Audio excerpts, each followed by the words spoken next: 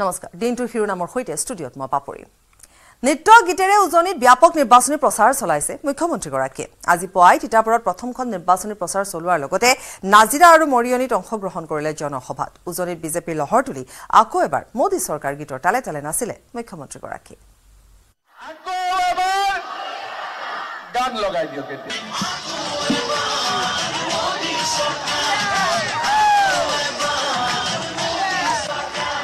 ৰাজ্যত এতিয়া আন একো নাই কেৱল নিৰ্বাচনী বতাহ কেৱল নিৰ্বাচনী উল্লাস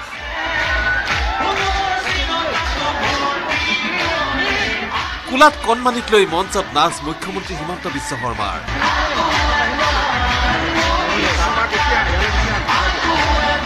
নাচত মগন বিজেপিৰ নেতাগণ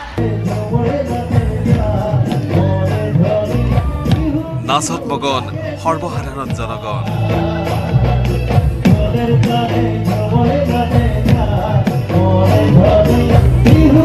নিৰ্বাচনী প্ৰচাৰ সভাত বিহু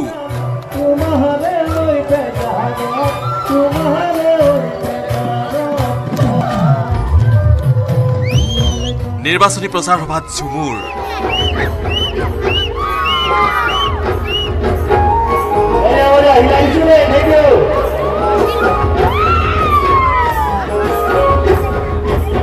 আৰু নিৰ্বাচনী প্ৰচাৰ সভাত বিজেপিৰ থিম সং আকৌ এবাৰ গান লগাই দিয়ক এতিয়া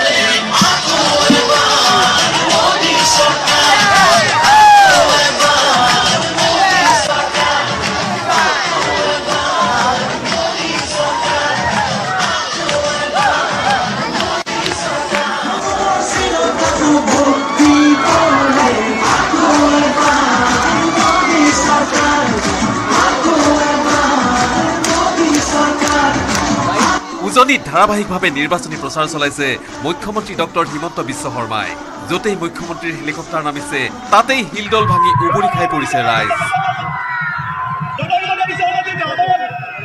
পৰম আগ্ৰহেৰে ৰাইজে আদৰিছে হিমন্ত বিশ্ব শৰ্মাক হিমন্ত বিশ্ব শৰ্মাৰ মূৰৰ ওপৰত কৰিছে পুষ্পবৃষ্টি উভতনি বতাহকো নিজৰ ফালে বুৱাই নিৰ্বাচনী প্ৰচাৰৰ নামত মুখ্যমন্ত্ৰী হিমন্ত বিশ্ব শৰ্মাই বুৱাইছে বিজেপি লহৰ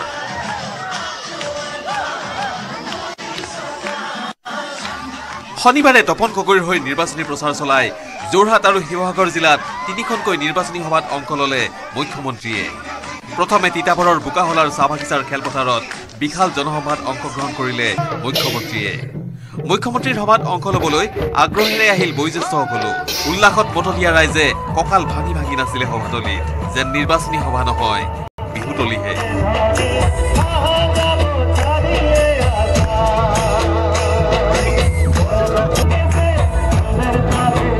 ইয়াৰ পিছতেই মৰিয়নিৰ মেইবেলাৰ জনসভাত অংশগ্ৰহণ কৰিলে মুখ্যমন্ত্ৰীয়ে আনহাতে বিয়লি নাজিৰাত মুখ্যমন্ত্ৰীগৰাকীয়ে ভাগ ললে আন এখন নিৰ্বাচনী সভাত প্ৰতিখন সভাতেই ৰঙিয়াল মেজাজত দেখা গ'ল মুখ্যমন্ত্ৰী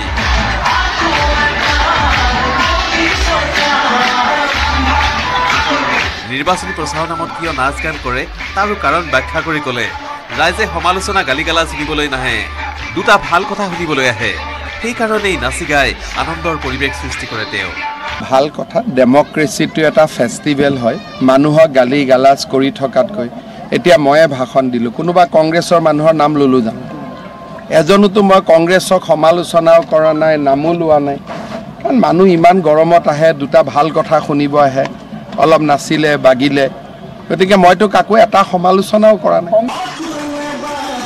নিৰ্বাচনী প্ৰচাৰৰ অন্তত যোৰহাটত তপন গগৈ 3 লাখ ভোটত জিকিব বুলি দাবী তুলিলে হিমন্ত বিশ্ব শৰ্মাই কিয়নো বিৰোধীক এতিয়া কোনেও বিশ্বাস নকৰে যোৰহাট সমষ্টি নহয় গোটেইকেইটা লোকসভা মিলি আমি 3 লাখ ভোটত জিকি আছো মুখ্যমন্ত্ৰীৰ মতে এই নিৰ্বাচনৰ পিছত কংগ্ৰেছ নোহোৱা হৈ যাব থাকিব মাথো নামত এটা দল হৈ অসমত 2026 চনলৈকে কংগ্ৰেছ দল নাথাকে নামত থাকিব দল এটা হলে মূলত কংগ্ৰেছ বুলি যিটো আছিল এটো নোহোৱা হৈ যাব আকৌ এবাৰ গান লগাই দিয়ক এতিয়া শিৱসাগৰৰ পৰা প্ৰদীপ গগৈ মৰিয়নিৰ পৰা জ্যোতিপ্ৰসাদ গগৈ আৰু তিতাবৰৰ পৰা অনমল যাদৱৰ সহযোগত bureau report news 18 north east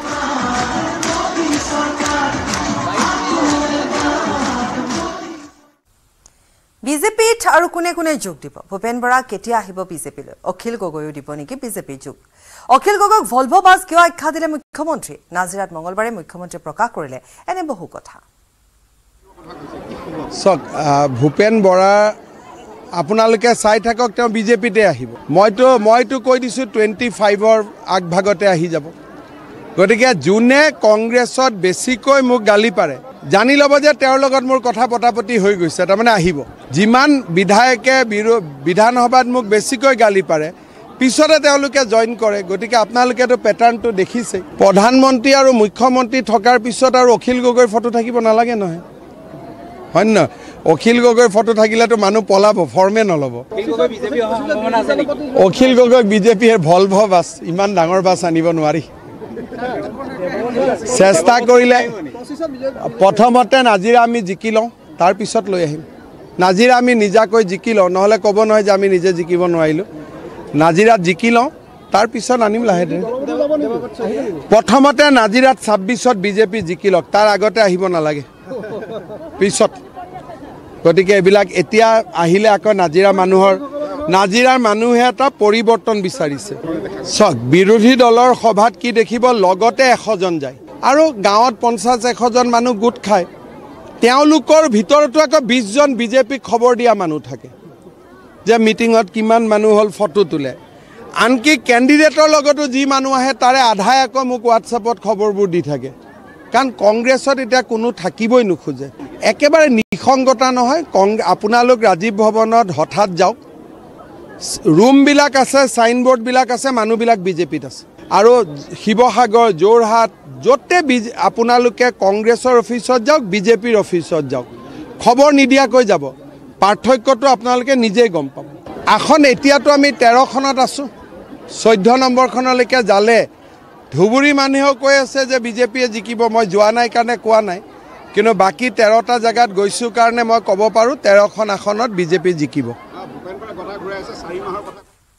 Rakibul হুছেইনৰ বিৰুদ্ধে প্ৰতিশোধ বিধায়ক আব্দুল ৰছিদ মণ্ডলৰ 2011 চনৰ প্ৰতিশোধ ল'বলৈ সাজু হৈছে আব্দুল কিয় ধুবুৰীত ৰকিবুলৰ বিৰোধিতা কৰিছিল কংগ্ৰেছ বিধায়কজনে কংগ্ৰেছৰ কাৰণ দৰ্শোৱাৰ জাননীত সকলো ক'লে বিধায়কগৰাকীয়ে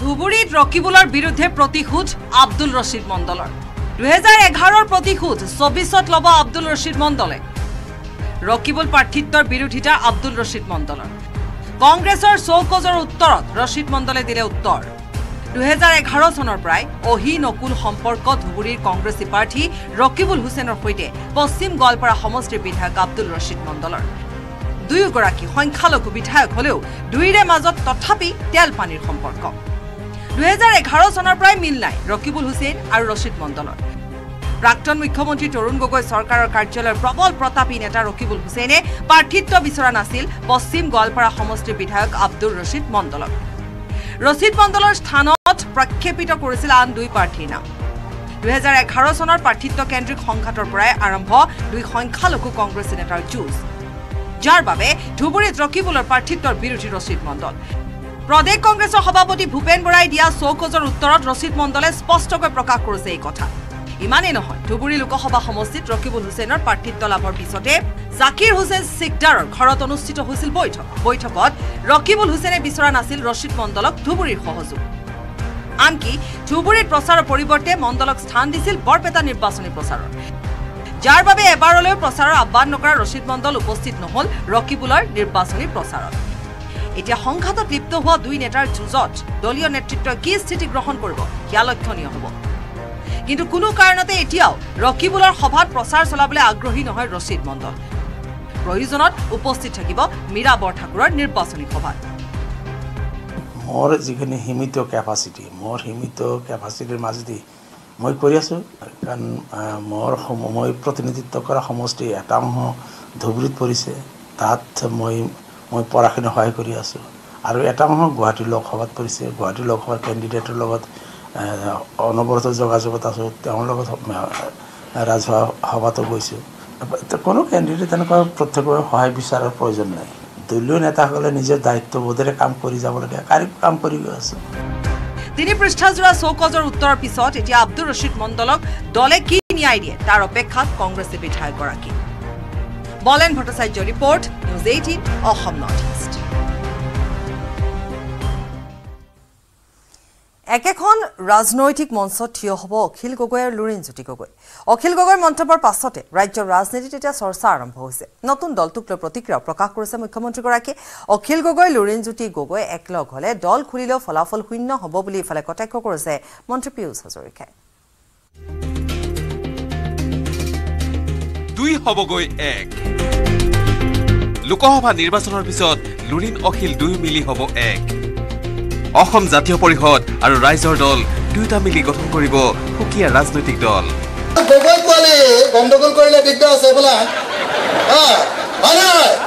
আমি সব দুইটা হাতত হাত ধৰি এটা কথা কৈছো এতিয়া লুৰিণে এজেপি কৰে মই ৰাইজৰ দল কৰোঁ কিন্তু যদি আপোনালোকে লুৰিণক জিকাই দিয়ে আমি অতি সোনকালে দুইটা দল একলগ হৈ যাব পাৰোঁ অখিল গগৈ ডাঙৰীয়াই বক্তব্য ৰাখিছে আলোচনা আগৰ পৰা চলিব আছে কিন্তু আমি এই নিৰ্বাচন যোৱাৰ পিছত গোটেই কথা বতৰাবোৰ বিলোচনা কৰি আমি আগবাঢ়িম পিছে দুই মিলি এক নহয় মন্ত্ৰী পীযুষ হাজৰিকাৰ মতে ইয়াৰ ফলাফল হ'ব শূন্য 0 + 0 0 যোগ 0 ইকুৱেল টু 0 দুটা শূন্য লগ লগাই দিলে ৰিজাল্ট শূন্যই হয় গতিকে ৰাইজৰ দল প্লাছ এজেপি ইকুৱেল টু 0 গতিকে তেওঁলোক শূন্য পাব অৱশ্যে আঞ্চলিক দল শক্তিশালী হ'লে ভালেই বুলি মন্তব্য কৰিছে শাসক বিৰোধীয়ে কংগ্ৰেছী বিধায়ক আব্দুল ৰছিদ মণ্ডলে ক'লে গোটেই আঞ্চলিক দলসমূহ একেলগ হৈ বা এটা সকলোৱে গ্ৰহণযোগ্য এটা আঞ্চলিক দল হোৱা হ'লে এইটো বেয়া কথা নহয় আঞ্চলিক দলৰ গঠন এইটো অসমৰ কাৰণে ভাল কথা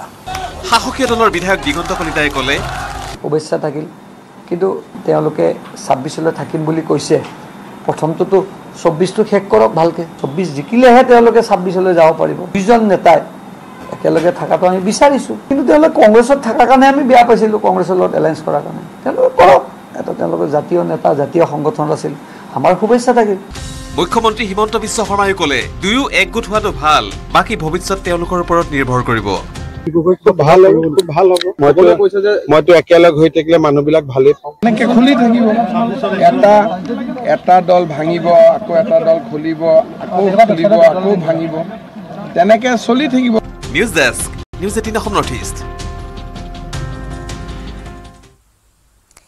অসম আৰক্ষীৰ ওপৰত বিশ্বাস নাই জুনমণি ৰাভাৰ মাতৃৰ কন্যাৰ মৃত্যুৰ গোচৰ উঠাই এই মন্তব্য কৰিলে দুৰ্ভগীয়া মাতৃয়ে টকাৰ অভাৱৰ বাবে উঠাই ললে গোচৰ চিবিআই তদন্তক লৈও আক্ষেপ প্ৰকাশ কৰিলে 2023 চনৰ 15 মেত পুৱতি নিশা ৰহস্যজনকভাৱে দুৰ্ঘটনাত মৃত্যু হৈছিল আৰক্ষী বিষয়া জুনমণি ৰাভাৰ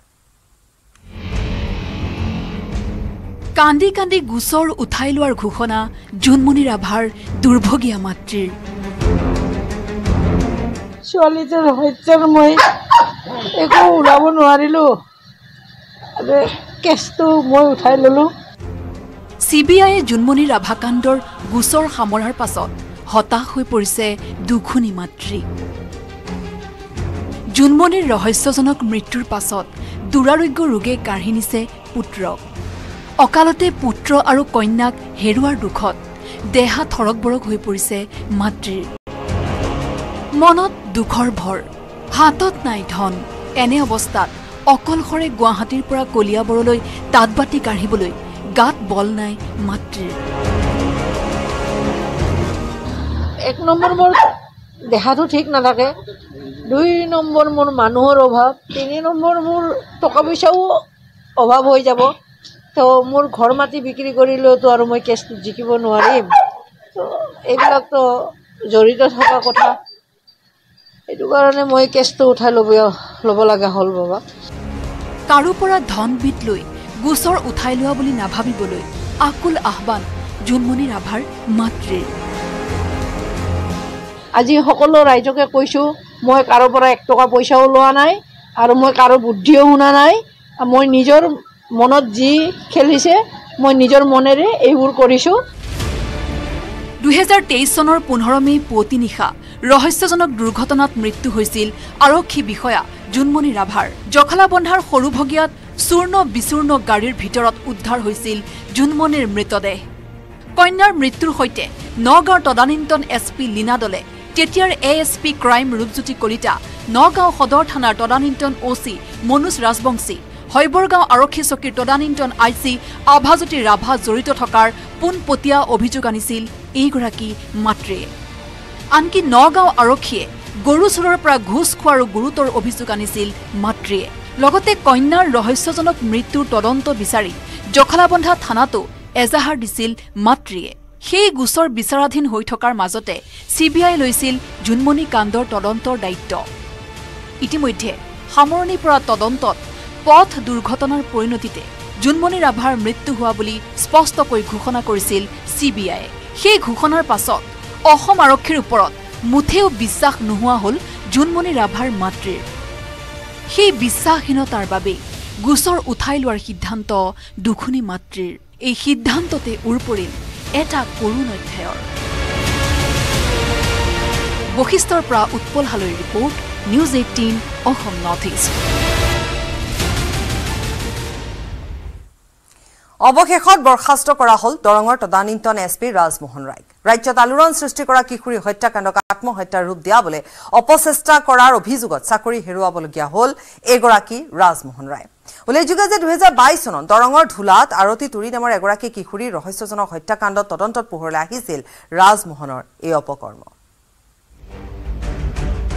ধুলা কাণ্ডৰ নতুন মূৰ।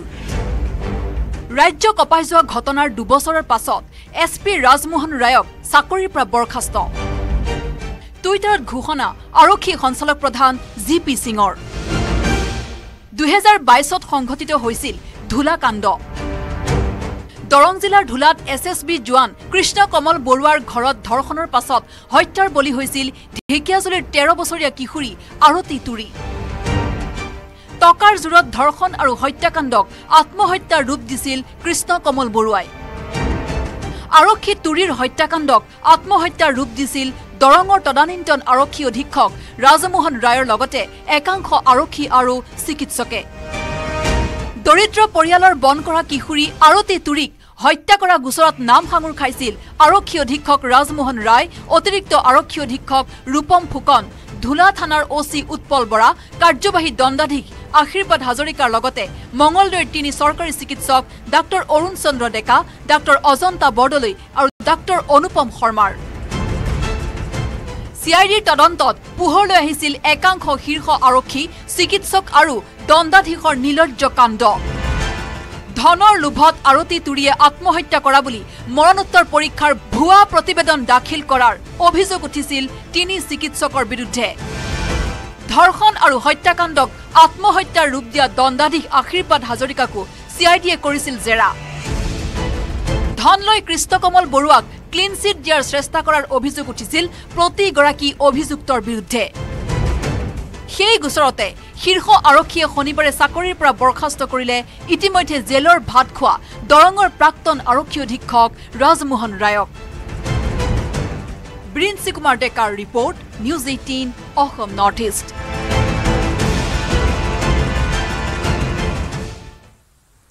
মহানগৰী পানীখাইটিত কলেজীয়া ছাত্ৰীক হত্যাৰ চেষ্টা চলাই আৰক্ষীৰ জালত পৰিছে এজন যুৱক। নবীদ্ৰ বড়ো নামৰ এজন যুৱকে অসৎ চৰিত্ৰ কামনাৰে নিশা ছাত্ৰীগৰাকীৰ ঘৰত প্ৰৱেশ কৰিছিল। কিশোৰীগৰাকীৰ চিঞৰ বাখৰ কৰা ডিঙি চেপি হত্যাৰ চেষ্টা চলাই লম্পট নবীদ্ৰ বড়োৱে। গুৱাহাটীৰ পানীখাইটিত চাঞ্চল্যকৰ ঘটনা। কলেজীয়া ছাত্ৰীক হত্যাৰ চেষ্টা, জালত পৰিল আক্ৰমণকাৰী নবীদ্ৰ বড়ো। অভিযোগ মতে লম্পট চৰিত্ৰৰ নবীদ্ৰ বড়োৱে পানীখাইটি অঞ্চলত ভাড়াতীয়া হিচাপে থকা এগৰাকী ছাত্ৰীক ধৰ্ষণৰ চেষ্টা চলায়। কিন্তু কিশোৰীগৰাকীয়ে চিঞৰ বাখৰ কৰাত লম্পট যুৱকজনে কিশোৰগৰাকীৰ ডিঙি চেপি হত্যাৰ চেষ্টা চলায়। কিশোৰীগৰাকীৰ চিঞৰ বাখৰ শুনি পৰিয়ালৰ লোকে উদ্ধাৰ কৰে আৰু স্থানীয় ৰাইজে উত্তম মধ্যম সোধাই গতাই দিলে আৰক্ষীক সেই যুৱকজনক। ধৃত নবীদ্ৰ বড়োৰ ঘৰ পানীখাইটি চপাইডঙত। আনহাতে চন্দ্ৰপুৰত যুৱতীক ধৰ্ষণ কৰি আৰক্ষীৰ জালত লখিমপুৰৰ এজন লম্পট যুৱক। লখিমপুৰৰ ধামখুন্দাত বিহু নাচৰ প্ৰশিক্ষণ ল'বলৈ অহা যুৱকজনে সংঘটিত কৰিলে এই নিকৃষ্ট কাণ্ড। বিহুৰ প্ৰশিক্ষণ ল'বলৈ আহি ভৈৰৱজ্যোতি বৰা নামৰ যুৱকজনৰ পৰিচয় হৈছিল এগৰাকী যুৱতীৰ সৈতে। কিন্তু শুকুৰবাৰে নিশা যুৱতীগৰাকীক প্ৰশিক্ষণৰ পিছত অকলশৰে পাই নিকৃষ্ট কাণ্ড সংঘটিত কৰিলে লখিমপুৰৰ যুৱকজনে। পিছত স্থানীয় ৰাইজে এই কথা জানিব পাৰি উত্তম মধ্যম সোধাই গতাই দিলে আৰক্ষীক। দুয়োটা ঘটনাই অঞ্চলজুৰি সৃষ্টি কৰিছে চাঞ্চল্যৰ। নুনমাটিৰ পৰা Ajay Barman, News 18 Assam north east.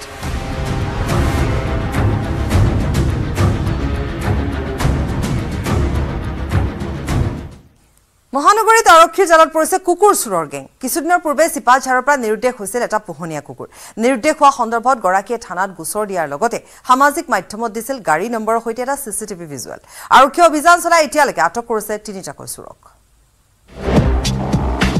মহানগৰীত ঘূৰিছে কুকুৰ চুৰৰ গেং।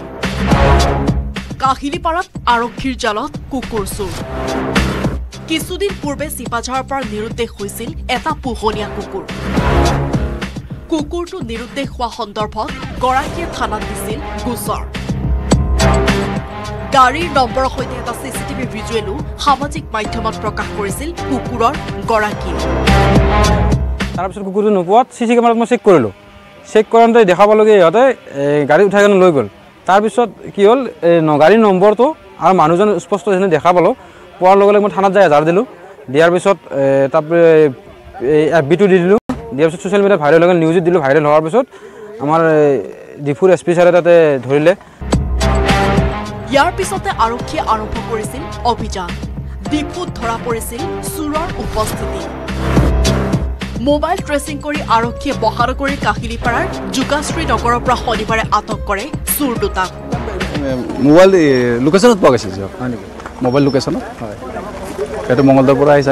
আমি কেইজন পলালে? 2জন আছিলে। তাৰমানে ঘটনা আমি নাজানো এইজনে বুলি। এজন আইডেণ্টিফাই হোৱাতে সেইজন পলালে। অলপ ডিষ্টেঞ্চত আছিলে, এজন পলাই দিলে। অৱশ্যে সঞ্জয় তেৰণ নামৰ এটা চুৰে পলায়ন কৰে যদিও 2 সংগী জালত পৰিল আৰক্ষীৰ। চুৰ দুটাক চাবলৈ ওলাই আহিল বহু লোক। কাৰণ বিগত 2 মাহৰ ভিতৰত কাহিলীপাৰাৰ যোগাশ্ৰী নগৰৰ পৰাও নিৰুদ্দেশ হৈছে বহু কুকুৰ। ৰাইজে সন্দেহ কৰিছে কুকুৰ নিৰুদ্দেশ হোৱা ঘটনাত জড়িত হৈ আছে এই গেংটো। কালি মোটামুটি 10টাৰ পৰা এতিয়ালৈকে খোৱাই নাই। জাষ্ট আহি কেনে তাৰ পৰা 2জন আনিলোঁ। এতিয়া এজন পালোঁ আৰু এজন পলাল। লোকেশ্যন পাইছিলোঁ। উল্লেখ্য যে চিপাঝাৰৰ পৰা কুকুৰ নিৰুদ্দেশ হোৱা গোচৰত এতিয়ালৈকে 3টা চুৰক আৰক্ষীয়ে আটক কৰিছে। News desk report, News 18 Assam north east. পুনৰ প্ৰদেশ কংগ্ৰেছৰ সভাপতি ভূপেন বৰাৰ নিৰ্বাচনী প্ৰচাৰ যাত্ৰাত অঘটন। এবাৰ এয়াৰ ট্ৰেফিক কণ্ট্ৰলৰ পৰা অনুমতি নাপালে হেলিকপ্টাৰ যাত্ৰা। অখিল গগৈৰ সৈতে প্ৰচাৰ চলোৱাৰ কথা আছিল ভূপেন বৰাৰ। ইয়াৰ পূৰ্বেও খানাপাৰা আৰু ডিফুত ভূপেন বৰাই হেলিকপ্টাৰ উৰণত বিধি পথালি দিছিল বতৰে। আকৌ নুৰিল হেলিকপ্টাৰ। ভূপেন বৰাৰ হেলিকপ্টাৰ প্ৰচাৰত কেনা লাগিছে। প্ৰথম দিনা বিজুতি, দ্বিতীয় দিনা বাধা। শুকুৰবাৰে উৰিব নোৱাৰিলে ভূপেন বৰাৰ হেলিকপ্টাৰ। এইবাৰ বিজুতি নহয়, এয়াৰ ট্ৰেফিক কণ্ট্ৰলৰ পৰা নাপালে অনুমতি। লখিমপুৰ সমষ্টিৰ জোনাই, চিলাপথাৰ, চিলনীবাৰী, ফুলবাৰী আদি অঞ্চলত অখিল গগৈৰ সৈতে প্ৰচাৰ চলোৱাৰ কথা আছিল ভূপেন বৰাই। পিছে গোগামুখৰ মহৰী কেম্পৰ পৰা নুৰিল ভূপেন বৰাৰ হেলিকপ্টাৰ। কিয়নো প্ৰতিকূল বতৰৰ বাবে এয়াৰ ট্ৰেফিক কণ্ট্ৰলে নিদিলে অনুমতি। ইয়াৰ পূৰ্বেও খানাপাৰা আৰু ডিফুত ভূপেন বৰাৰ হেলিকপ্টাৰ উৰণত বিধি পথালি দিছিল বতৰে। নিৰ্বাচনী পুঁজিৰ সংকটত ভুগিলেও নিৰ্বাচনী প্ৰচাৰ ক্ষীপ্ৰতৰ কৰিবৰ বাবে হেলিকপ্টাৰ উৰুৱাই প্ৰচাৰ অভিযান চলাবলৈ প্ৰস্তুতি চলাইছে প্ৰদেশ কংগ্ৰেছেও। পিছে বাৰে বাৰে হেলিকপ্টাৰ উৰণত বাধাৰ সন্মুখীন হৈছে প্ৰদেশ কংগ্ৰেছৰ সভাপতি Bhupen Bora. News desk report, News 18 Assam north east.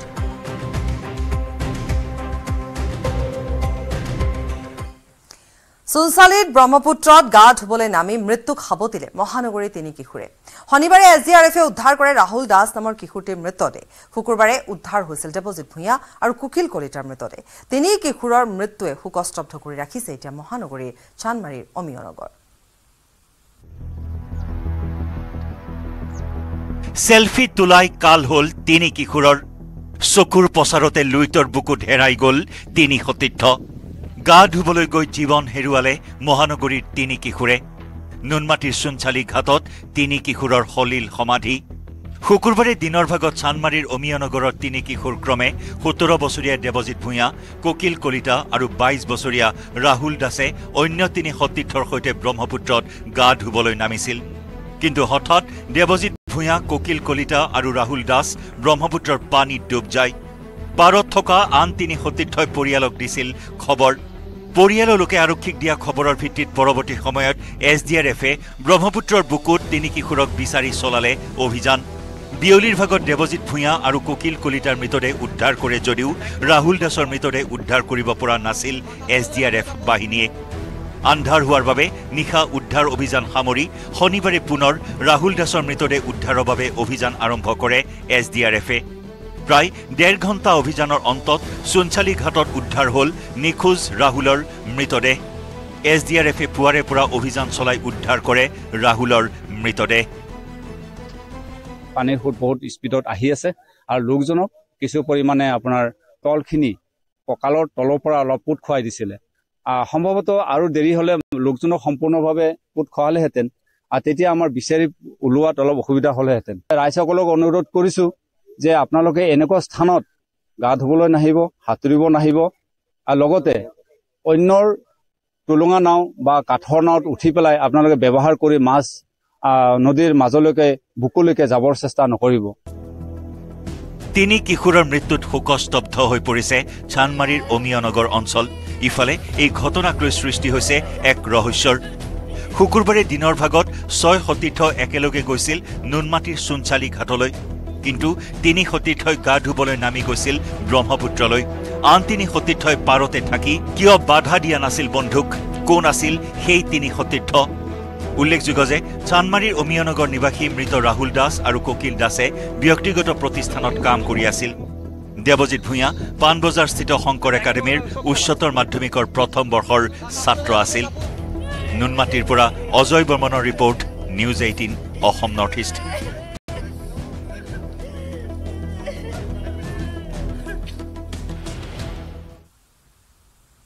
মৰিয়নীত নেপালৰ যুৱতী পৰ্যটকক নিৰ্যাতন। ইনষ্টাগ্ৰামত যুৱতীগৰাকীয়ে ভিডিঅ' আপলোড কৰাৰ পাছতে তৎপৰ হৈ পৰিল এতিয়া আৰক্ষী। 1 এপ্ৰিলৰ নিশা সংঘটিত হৈছিল এই ঘটনা। ইতিমধ্যে এই ঘটনা সন্দৰ্ভত গোচৰ ৰুজু কৰি মৰিয়নী আৰক্ষীয়ে তদন্ত আৰম্ভ কৰিছে। মৰিয়নীত নেপালৰ পৰ্যটকক যৌন নিৰ্যাতন। নিজকে নাৰী বুলি প্ৰমাণ দিবলৈ যুৱতীয়ে ভৰিব লগা হ'ল চৰম মূল্য। লিংগ নিশ্চিত কৰিবলৈ যুৱতীৰ টি-শাৰ্ট ফালিলে যুৱকৰ দলে। ইনষ্টাগ্ৰামৰ ভিডিঅ'ত যুৱতীৰ অভিযোগৰ পাছতেই তৎপৰ আৰক্ষী। ইনষ্টাগ্ৰামৰ ভিডিঅ'ত যুৱতীয়ে বৰ্ণনা কৰিলে 1 এপ্ৰিলৰ নিশা 10:30 বজাত মৰিয়নীৰ ৰাজপথত হোৱা নিৰ্যাতনৰ। নাগালেণ্ডৰ মনৰ পৰা অহাৰ সন্দেহত এদল যুৱকে আগচি সোধা-পোছা কৰিছিল যুৱতীক। আনকি লিংগ সম্পৰ্কে নিশ্চিত হ'বলৈ যুৱকৰ দলে পিন্ধি থকা টি-শাৰ্ট আধালৈ ফালি পেলোৱাৰো অভিযোগ যুৱতীৰ। Day before yesterday night, while I was on the road, there were a mob of people who picked on me just because I am a girl, but I dress up like a guy. They misbehaved with me in the middle of the road. They opened my cap. They pulled my hair. They tore off my shirt. কৰ্মসূত্ৰে কলকাতাত থকা নেপালৰ যুৱতীৰ এই Instagram video' viral হোৱাৰ পাছতে তৎপৰ হোৱা আৰক্ষীয়ে বৰ্ণনা কৰিলে ঘটনাৰ আঁৰৰ কাহিনী। মৰিয়নীৰ বান্ধৱীৰ ঘৰলৈ ফুৰিবলৈ অহা পৰ্যটকক মন জিলাৰ পৰা পলোৱা এগৰাকী যুৱতী বুলি সন্দেহ কৰিছিল যুৱকৰ দলটোৱে। And yesterday when I went to the police station to file an FIR against those people, the whole police station was laughing at me. None of them even stepped ahead to help me. And the worst part is that now they're going to take me to the court for something that I have not done, for something that the people of this place has done. কাৰণ যিয়েই নহওক, অতিথিক দেৱতাৰ আসন দিয়া ভাৰতবৰ্ষত নেপালৰ যুৱতীক যৌন নিৰ্যাতন কৰা ঘটনাই জোকাৰি গৈছে সমগ্ৰ ৰাজ্য। ভুক্তভোগীৰ ইনষ্টাগ্ৰাম ভিডিঅ' যোগে ভাইৰেল হৈছে নিৰ্লজ্জ ঘটনা। পাছে ভিডিঅ'ত যুৱতীয়ে মৰিয়নী আৰক্ষীৰ বিৰুদ্ধে অনা অভিযোগ অস্বীকাৰ কৰিছে যোৰহাটৰ আৰক্ষী অধীক্ষকে। एलिगेशन ये भी है कि थाने में भी उनके साथ में हैरेसमेंट हुआ या जाती हुई, तो उसके लिए सीनियर ऑफिसर्स ने थाने का पूरा सीसीटीवी फुटेज देखा है। वहां पर एक फीमेल सब इंस्पेक्टर ने अच्छे से उनको बिठा के उनका स्टेटमेंट रिकॉर्ड किया है और किसी भी तरह की वहां पर गलत घटना का एविडेंस नहीं मिला है हमें। और उनके साथ में अभी हमारी एक एसडीपीओ है जो कि अगेन फीमेल ऑफिसर है, वो लगातार उनके साथ में संपर्क में है और उनको जो भी असिस्टेंस दिया जा सकता है वो हम लोग दे रहे हैं। नेपाলৰ যুৱতীৰ অভিযোগৰ আধাৰত ইতিমধ্যে গোচৰ ৰুজু কৰি মৰিয়নিৰ আৰক্ষী আৰম্ভ কৰিছে তদন্ত। But still, there were a group of 6-7 people, and most of them were men. And there was a lady. Being a lady, she was telling the men, open her and see if she's a guy or a girl. So there must be, and eventually the mob did as the lady said. It's just so bad and sad that people are like this. And they pushed me. I fell and I hit myself in the rock. I have got a big wound. And they were still laughing about it. None of them even supported. Right now they land up at the house. And the cops... নকছাৰীৰ পৰা জ্যোতিপ্ৰসাদ গগৈৰ report, News 18 Assam Northeast।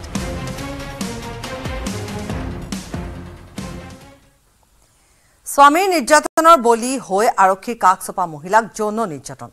Jorhat সদৰ আৰক্ষী থানাৰ কোৱাৰ্টাৰত সংঘটিত হলে জঘন্য ঘটনা। লম্পট আৰক্ষীজন কুমুদ গন্ধিয়া ফুকন মহিলাগৰাকীক বুজনি দিবলৈ কোৱাৰ্টাৰলৈ মাতি নিছিল লম্পট আৰক্ষীজনে। নিৰ্লজ্জ কাণ্ড কৰি বিপদত আৰক্ষী বিষয়া। স্বামীৰ নিৰ্যাতনৰ বলি হোৱা মহিলাক বুজনি দিবলৈ কোৱাৰ্টাৰলৈ মাতি নি সৰ্বনাশ কৰিলে আৰক্ষী বিষয়া কুমুদ গন্ধিয়া ফুকনে। 31 মাৰ্চত স্বামীৰ বিৰুদ্ধে এজাহাৰ দিবলৈ যোৰহাট সদৰ থানালৈ অহা মহিলাক কোৱাৰ্টাৰলৈ মাতি নিছিল কুমুদ গন্ধিয়া ফুকনে। স্বামীৰ নিৰ্যাতনৰ বলি হোৱা মহিলাক বুজনি দিয়াৰ চলেৰে কোৱাৰ্টাৰৰ বন্ধ কোঠাত সুবুৱাই লৈছিল কুমুদ গন্ধিয়া ফুকনে। আলোচনাৰ মাজতে কাপোৰ কানি হলাই খুৰাপানত ধৰিছিল কুমুদ গন্ধিয়া ফুকনে। তাৰ মাজতে ভাত ৰান্ধি শেষ কৰিছিল ফুকনে। ৰন্ধা মেলা হোৱাৰ পাছত এই টিফিনটো তুলি দিওঁতেই কুমুদ গন্ধিয়া ফুকনে শৰীৰৰ গোপন অংগত হাত দিয়াৰ অভিযোগ মহিলাৰ। কুমুদ গন্ধিয়া ফুকন ছাৰে কেছৰ সংক্ৰান্তত মোক মাতি লৈ তেখেতলোকৰ কাষৰ থকা কোৱাৰ্টাৰলৈ নি পেলাই যে নিয়াৰ পাছত আপোনাৰ তেখেতলোকে ড্ৰিংকছ কৰাত লাগিলে। তেখেতে মোক পাকঘৰলৈ মাতি নি পেলাই আপোনাৰ টিফিন এটা হাতত ধৰাই টিফিনটোত ভাত চাত দিছে। তাৰপিছত হাতত ধৰি পেলাই মোক টিফিনটো হাতত দিয়াৰ চলেৰে মোক গাত অস্থিলভাৱে চুইছে তেখেতে মোক। কোৱাৰ্টাৰৰ পৰা পলোৱাৰ চেষ্টা কৰোঁতে কুমুদ গন্ধিয়া ফুকনে আগচি ধৰাৰো অভিযোগ মহিলাৰ। টিফিনৰ সৈতে জোৰকৈ এটা মোবাইল হাতত গুজি দি যৌন নিৰ্যাতনৰ কথা স্বামীক নকবলৈ অনুৰোধ কৰিলে আৰক্ষী বিষয়া কুমুদ গন্ধিয়া ফুকনে। তেখেতে মোৰ লগত যিখিনি কৰিলে আৰু কাৰো লগত যাতে এনেকে অসৎ ব্যৱহাৰ নকৰে। নাৰী আমাক সুৰক্ষিত হ'ব লাগে, যাতে আমি তেখেতলোকৰ ওচৰলৈ যাওঁ সুৰক্ষিত মানে সুৰক্ষা বিচাৰি এই সন্দৰ্ভত যাতে মই জাষ্টিস পাওঁ মানে। কিন্তু স্বামীৰ বিৰুদ্ধে গোচৰ দিবলৈ অহা মহিলাই কুমুদ গন্ধিয়া ফুকনৰ সকলো কাণ্ড কৈ দিলে স্বামীক। তাৰ পাছতেই স্বামীৰ সহযোগত ভুক্তভোগী মহিলাই কুমুদ গন্ধিয়া ফুকনৰ বিৰুদ্ধে দাখিল কৰিলে এজাহাৰ। ভুক্তভোগীৰ এজাহাৰৰ আধাৰত কুমুদ গন্ধিয়া ফুকনৰ বিৰুদ্ধে আৰক্ষীয়ে ৰুজু কৰিছে গোচৰ। আনকি কুমুদ গন্ধিয়া ফুকনৰ বিৰুদ্ধে বিভাগীয় তদন্তৰো নিৰ্দেশ আৰক্ষী অধীক্ষকৰ। তাৰ ওপৰত আকৌ আমাৰ এনকুৱাৰী আৰু ইনভেষ্টিগেশ্যন চলি আছে। মই কেছ ৰেজিষ্টাৰ কৰাৰ কাৰণে কৈছো যে সেইটো কগনিজেবল অফেন্স। আমি এটা কেছ ৰেজিষ্টাৰ কৰিম আৰু আমাৰ ডিপাৰ্টমেণ্টেল এনকুৱাৰীও চলিব। যোৰহাটৰ পৰা গৌতম বৰাৰ report, News 18 Assam north east.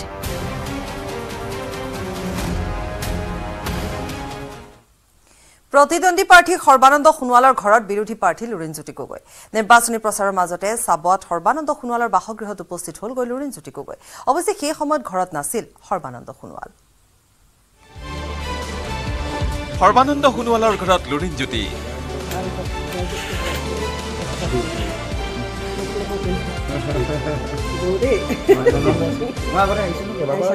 কেন্দ্ৰীয় মন্ত্ৰী সোণোৱালৰ ঘৰৰ ড্ৰয়িং ৰুমত বহি লুৰিণে ল'লে চাহৰ জুতি।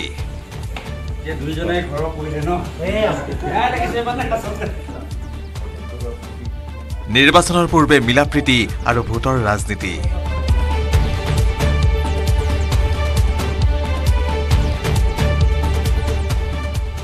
সৰ্বানন্দ সোণোৱাল ডাঙৰীয়াৰ বাসগৃহলৈ আহিছোঁ আৰু তেখেতসকলৰ যি জ্যেষ্ঠ ভাতৃ আছে তেখেতৰ ওচৰলৈ আহি মই আশীৰ্বাদ বিচাৰিছোঁ যাতে অসমৰ কাৰণে অসমৰ জাতীয় জীৱনৰ কাৰণে যাতে সদায় শক্তিশালীভাৱে কাম কৰি থাকিব পাৰোঁ আৰু যাতে অসম মাতৃৰ সেৱাত যাতে পুৰেটো জীৱন উৎসৰ্গা কৰিব পাৰোঁ সেইকাৰণে আশীৰ্বাদ বিচাৰিছোঁ এই নিৰ্বাচনত যাতে সফলতাৰে জয়লাভ কৰিব পাৰোঁ তাৰো আশীৰ্বাদ বিচাৰিছোঁ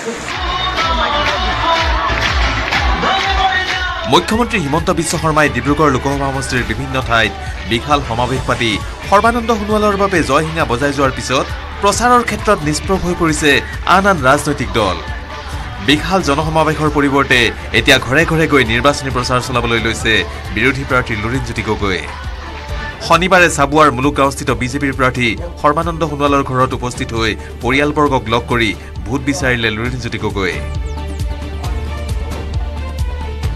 ৰাইজৰ ৰাজনীতিক সকলো ঘৰতে আহিব সকলোৰ পৰা পৰামৰ্শ ল'ব আৰু আশীৰ্বাদ বিচাৰটো আমি যেনেকৈ আহিছে তেনেকৈ তেওঁক আশীৰ্বাদ কৰিছোঁ জয়যুক্ত হওক ৰাইজৰ মন কোনো কিনিব নোৱাৰে যাৰ ভাগ্য তেওঁ ৰাজনীতিক যেনেকৈ আশা কৰিছে তেওঁ শুভ হওক লুৰিণজ্যোতি গগৈ যোৱাৰ সময়ত প্ৰচাৰত ব্যস্ত থকাৰ হেতুকে ঘৰত নাছিল সৰ্বানন্দ সোণোৱাল লুৰিণজ্যোতি গগৈয়ে সৰ্বানন্দ সোণোৱালৰ জ্যেষ্ঠ ভাতৃক কৰিলে সৌহাৰ্দ্যমূলক সাক্ষাৎ অতি ঘৰুৱাভাৱে সোণোৱালৰ নিকটাত্মীয়সকলৰ সৈতে কথা পাতিলে লুৰিণজ্যোতি গগৈয়ে ললে পৰিয়ালটোৰ আশীৰ্বাদ সকলোৱে আশীৰ্বাদ প্ৰদান কৰিছে আৰু যাতে এই যুঁজত জয়লাভ কৰিব পাৰোঁ আৰু যাতে অসমৰ পৰৱৰ্তী দিনসমূহতো যাতে জাতিটোৰ প্ৰতি যাতে দায়বদ্ধতা থাকে জাতীয় সেৱক হিচাপে দেশৰ মাতৃৰ কাৰণে সেৱা আগবঢ়াব পাৰোঁ নিজৰ আদৰ্শ যাতে কোনো কাৰণতে বিচলিত নহওঁ আদৰ্শৰ পৰা সেই তাকেলৈ তেওঁলোকে সকলোৱে আশীৰ্বাদ প্ৰদান কৰিছে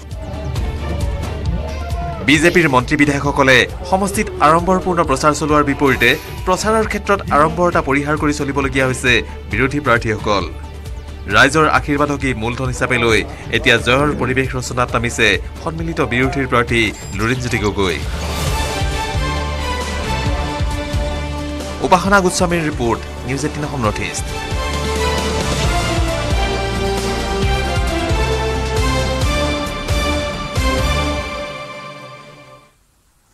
বিশিষ্ট সাহিত্যিক প্ৰণৱজ্যোতি ডেকাৰ বিয়োগৰ পিছতে অৱসান ঘটিল অসমীয়া সাহিত্যৰ এক বৰ্ণাঢ্য অধ্যায়ৰ 85 বছৰ বয়সত GMCHত শেষ নিশ্বাস কৰে বিশিষ্ট সাহিত্যিকগৰাকী বিগত প্ৰায় 6টা দশক একান্তভাৱে অসমীয়া সাহিত্য চৰ্চা কৰি অহা প্ৰণৱজ্যোতি ডেকাৰ কলমৰ পৰা সৃষ্টি হৈছিল বহুকালজয়ী গল্প আৰু উপন্যাস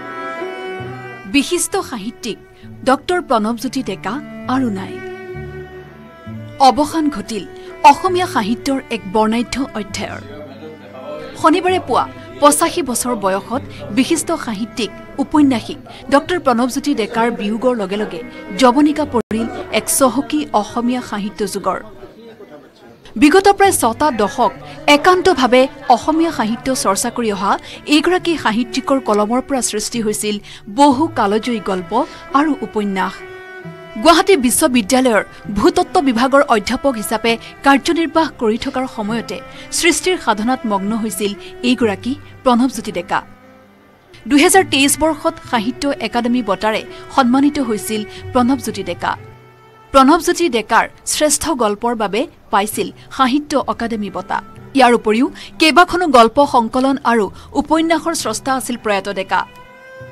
1939 চনত জন্মগ্ৰহণ কৰা প্ৰণৱজ্যোতি ডেকাৰ আত্মজীৱনীমূলক গ্ৰন্থখন আছিল সোণৰ চামুচ মুখত লৈ তেখেতৰ আন উল্লেখযোগ্য গ্ৰন্থসমূহ হৈছে কৈলাশনাথ 21 বছৰৰ গল্প এজাক এলেহুৱা কাউৰীৰ সাধু বেৱাৰিছ লাছ আৰু অন্য গল্প আদি সমসাময়িক ঘটনাৰাজিক লৈ সদা সচেতন আছিল প্ৰয়াত ডেকা চৰকাৰৰ কাম-কাজৰ তীক্ষ্ণ সমালোচক ডেকাই বহু গুৰুত্বপূৰ্ণ প্ৰবন্ধ লিখি পাঠকৰ সমাদৰ লাভ কৰিছিল হাওঁফাওঁ আৰু হৃদযন্ত্ৰৰ ৰোগত বিগত কিছুদিন ধৰি অসুস্থ হৈ থকা ডেকাক ভৰ্তি কৰোৱা হৈছিল গুৱাহাটী চিকিৎসা মহাবিদ্যালয় হাস্পতালত বয়সৰ দুৰ্বলতা বয়সৰ লগত প্লাছ লাংছত বিৰাট বেয়াকৈ হৈছে কাৰণ আমাৰ চেষ্টৰ ইনফেকশ্যনৰ মানে চেষ্টৰ এক্সৰে কৰিও তেওঁ ইনফেকশ্যন ড্ৰেক কৰিব পৰা নাছিলে হঠাতে মানে বিৰাট জোৰকৈ হ'ল আৰু এই হাৰ্টৰ ওপৰত লোডটো পৰিলে তেতিয়া ইয়াতেই অজস্ৰ গুণমুগ্ধক শোকৰ সাগৰত পেলাই শনিবাৰে ইহলীলা সম্বৰণ কৰিলে প্ৰখ্যাত সাহিত্যিক ডক্টৰ প্ৰণৱজ্যোতি ডেকাই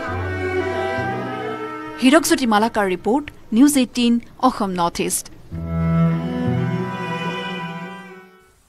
আমিনগাঁৱৰ জামে মছজিদত STFে উদ্ধাৰ কৰে তৌছিফৰ মোবাইল IIT গুৱাহাটীত অধ্যয়ন কৰাৰ উচিলাৰে একাংশ মছজিদৰ ইমামৰ জৰিয়তে চলিছিল ISISৰ সদস্য ভৰ্তি অভিযান সংগঠনৰ বাবে পুঁজি সংগ্ৰহ আৰু কুটাঘাট সংঘটিত কৰাৰ বাবে তৌছিফে কৰি গৈছিল কাম-কাজ STFৰ অভিযানত পোহৰলৈ আহিছে ভয়ংকৰ তথ্য মৰিয়াপট্টিৰ জামে মছজিদত তৌছিফৰ মোবাইল ISISৰ স্লিপাৰ সেলৰ ৰূপত মছজিদৰ ইমাম STFৰ অভিযানত পোহৰলৈ আহিছে ভয়ংকৰ তথ্য ISISৰ বিৰুদ্ধে তদন্ত কৰিবলৈ গৈ সংগঠনটোৰ লিংক দেখি হতভম্ব হৈছে STFৰ দল IIT গুৱাহাটীত অধ্যয়ন কৰাৰ উচিলাৰে তৌছিফে সংগোপনে সম্পাদন কৰিছিল নিষিদ্ধ সংগঠনটোৰ কাম-কাজ সদস্য ভৰ্তি সংগঠনৰ বাবে পুঁজি সংগ্ৰহ আৰু কুটাঘাট সংঘটিত কৰাৰ বাবে কৰি গৈছিল কাম-কাজ যাৰ বাবে সঘনে অহা যোৱা কৰিছিল মৰিয়াপট্টিৰ এইটো জামে মছজিদলৈ কেৱল তৌছিফে নহয় লগত আহিছিল অন্য বহু ছাত্ৰ মছজিদলৈ আহি সঘনাই বৈঠকত বহিছিল ইমাম গুলজাৰ হুছেইনৰ লগত প্ৰায় তৌছিফে প্ৰস্তাৱ দিছিল ভাৰত বিৰোধী এটা চক্ৰক উত্থানৰ বাবে ISISৰ প্ৰতি সমৰ্থন দিয়া যুৱকৰো সন্ধান কৰিছিল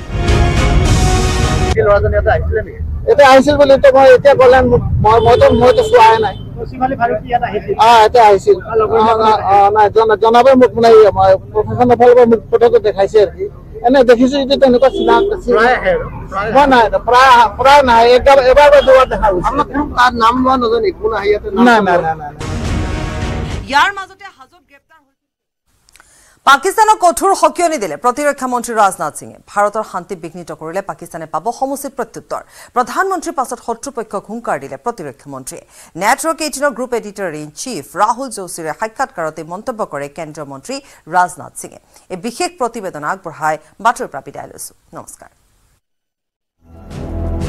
घर में घुस के मारेंगे कोई भी टेररिस्ट हमारे पड़ोसी देश है जी भारत को डिस्टर्ब करने की कोशिश करेगा जी यहाँ पर ये आतंकवादी हरकतें करेगा तो उसका मुंह तोड़ जवाब देंगे यदि वो भगकर पाकिस्तान में जाएगा तो पाकिस्तान में घुस कर मारेंगे network 18 group editor in chief Rahul जोशीरे साक्षात्कारत पाकिस्तानक कठोर सकियनी राजनाथ सिंहर भारतर शांति विघ्नित करिले समुचित प्रत्युत्तर दियार हुंकार केंद्रीय प्रतिरक्षा मन्त्रीर 2019 पुलवामा काণ্ডৰ পাছৰ এক জনসভাত প্ৰথমবাৰৰ বাবে ঘৰত সোমাই মাৰি থৈ অহাৰ হুংকাৰ দিছিল প্ৰধানমন্ত্ৰী নৰেন্দ্ৰ মোদীয়ে তাৰ কিছুদিন পিছতেই ভাৰতীয় সেনাৰ এয়াৰ ষ্ট্ৰাইকত কঁপিছিল পাকিস্তানৰ বালাকোট এবাৰ প্ৰধানমন্ত্ৰী সুৰতে সুৰ মিলালে প্ৰতিৰক্ষা মন্ত্ৰী ৰাজনাথ সিঙে टेररिस्ट हमारे पड़ोसी देश है जी भारत को डिस्टर्ब करने की कोशिश करेगा जी यहाँ पर ये आतंकवादी हरकतें करेगा तो उसका मुंह तोड़ जवाब देंगे यदि वो भगकर पाकिस्तान में जाएगा तो पाकिस्तान में घुस कर मारेंगे तो ये बात आप मतलब कह रहे हैं जो प्रधानमंत्री भी कह रहे हैं कि अब वो भारत नहीं रहा जो कि बगल में खड़े होकर तमाशा देखता रहेगा घर में घुस कर मारेगा बिल्कुल प्रधानमंत्री जी ने जो कहा है बिल्कुल सच कहा है और यह ताकत है भारत की और पाकिस्तान भी इसे समझने लगा है किंतु गार्डियनर प्रकाशित बातरी अस्वीकार राजनाथ सिंहर मिथ्याचाৰৰ আধাৰত গাৰ্ডিয়ানে ভাৰত বিৰোধী বাতৰি প্ৰকাশ কৰাৰ প্ৰতি অভিযোগ কেন্দ্ৰীয় প্ৰতিৰক্ষা মন্ত্ৰীৰ বিদেশ মন্ত্ৰী এছ জয়শংকৰৰ মন্তব্যৰ পুনৰাবৃত্তি কৰি ৰাজনাথ সিঙে দ্য গাৰ্ডিয়ানৰ বিষয়ববীয়াক বুজাই দিলে ভাৰতৰ বৈদেশিক নীতি उस आर्टिकल ने कहा है कि जो है भारत ने पाकिस्तान की धरती में 20 लोगों को 20 इंडिविजुअल्स को टेररिस्ट को जो है पिछले कुछ सालों में मारा है उन्हीं की धरती में जाके मारा है और जो है इस पर तमाम क्या कहते हैं उन्होंने बहुत रिसर्च की है बहुत लोगों से बात की है ये पहले हम लोगों के बारे में कनाडा में भी बोला गया यूएस में भी ये चर्चा हुई पहले पर पाकिस्तान की ये नई चर्चा है 20 लोग तो इसको आप कैसे देखते हैं कि ये क्या उस आर्टिकल में ये भी कहा है कि जो है भारत जो है केजीबी और मुसाद से जो है काफ़ी इन्फ्लुएंस्ड है तो उनकी भी जो इंटेलिजेंस एजेंसी है रॉ वगैरह इस तरीके का काम कर रही हैं कोई स्लीपर सेल है यूएई में उसने जो है इसमें उसका रोल रहा है और 20 लोगों को मतलब एक आध लोग नहीं 20 टेररिस्ट को जो है हमने कुछ सालों में मारा है 20 टेररिस्ट को मारा है हाँ जी मतलब टेररिस्ट कह लीजिए लोगों कह लीजिए पर वहाँ उनकी धरती में मारा है कोई भी टेररिस्ट हमारे पड़ोसी देश है जी भारत को डिस्टर्ब करने की कोशिश करेगा जी यहाँ पर ये आतंकवादी हरकतें करेगा तो उसका मुंह तोड़ जवाब देंगे यदि वो भगकर पाकिस्तान में जाएगा तो पाकिस्तान में घुस कर मारेंगे সাক্ষাৎকারত প্ৰতিবেশীৰ সৈতে ভাৰতৰ সম্পৰ্কৰ ইতিহাস ব্যাখ্যা কৰিলে ৰাজনাথ সিঙে আন দেশৰ 1 ইঞ্চি ভূমিও ভাৰতে দখল কৰি ৰখা নাই বুলি স্পষ্ট কৰি দিলে ৰাজনাথ সিঙে भारत बराबर अपने पड़ोसी देशों के साथ अच्छे रिश्ते बनाकर रखना चाहता है, चाहे कोई भी हमारा पड़ोसी देश है। और आज देखा होगा आपने, पास्ट हिस्ट्री उठाकर देखिए कि आज तक न तो हमने दुनिया के किसी देश पर कभी आक्रमण किया है अथवा आक्रमण की कोई पहल की हो, कभी नहीं किया, और न तो दुनिया के किसी देश की 1 इंच जमीन पर हम लोगों ने कभी कब्जा करने की कोशिश की है। यह भारत का चरित्र रहा है जी। लेकिन भारत को बार बार कोई आंख दिखाएगा, भारत में आकर आतंकवादी गतिविधियों को बढ़ावा कर देने की कोशिश करेगा, तो उसकी खैर नहीं है। কিন্তু ভাৰতক আক্ৰমণ কৰি কোনো হাৰি যাব নোৱাৰিব বুলি পুনৰবাৰ স্পষ্ট কৰি দিলে ৰাজনাথ সিঙে।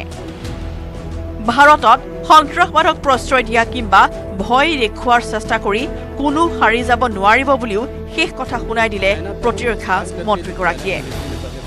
Bureau report, news 18 Assam north east. Text headlines আগবঢ়াইছে এভৰিডে মছালা।